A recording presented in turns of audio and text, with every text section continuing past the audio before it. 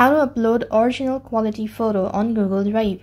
Hi everyone, welcome back to another episode. In this video, I'm gonna let you know the ways to upload original quality photo on Google Drive. So what you need to do is basically when you're logged into your account or to your Photos app, this is how it's going to look like.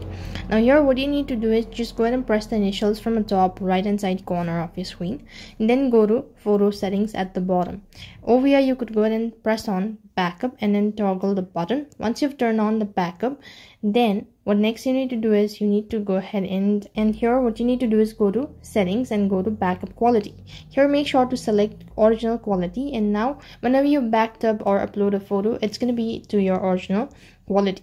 So now you can go ahead and open up your Drive, or you could just simply go ahead and open up your Photos app, and let's say this is the one. You could go ahead and press the share button, and then you could go ahead and upload it to your Drive by selecting the Drive.